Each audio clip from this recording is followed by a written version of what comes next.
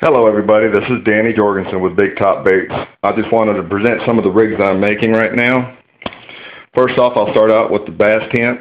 Now the reason I call them a tent rig is if you'll see, it looks like the top of a tent. And of course that's where I got the name Big Top Baits.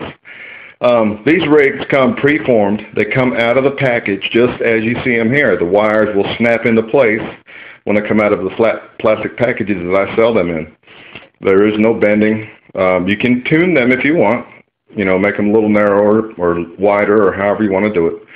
There is no lead. These are silver soldered together, and at the joint here I'm using a dual wall heavy duty insulated heat shrink material to protect the head. We got the blade on the front to add flash, a little bit of attractant for the fish. Now I can add pretty much any blade that you want on these things. Colorado blades, Indiana blades, gold, hammered blades, and so forth. Right now I just have a smooth nickel blade on this rig. It comes with a swivel on the top of the head so you can tie your line directly to it. And like I said, you pull it out of the bag, you put your baits on the rig and start fishing. Now another rig that I'm making for Big Top Baits is called the striper tent.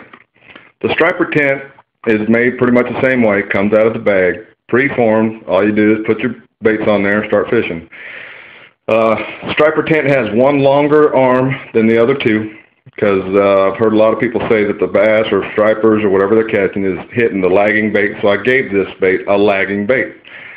Now right now I've got two Zoom Speed Cross tied on with a swim bait, and this thing coming across the water on top looks like a double-bladed buzz bait. It's got an awesome action to it. I haven't caught anything on it myself, but of course it's winter time, so it's kind of hard. The last thing I'm making right now is called the crappie tent. Now, just like the bass tent, it's got the 5-arm configuration, one down the middle. This is a lot thinner wire, a smaller Colorado blade on it. And once again, it comes out of the package just like you see it. No bending required unless you want to tweak it.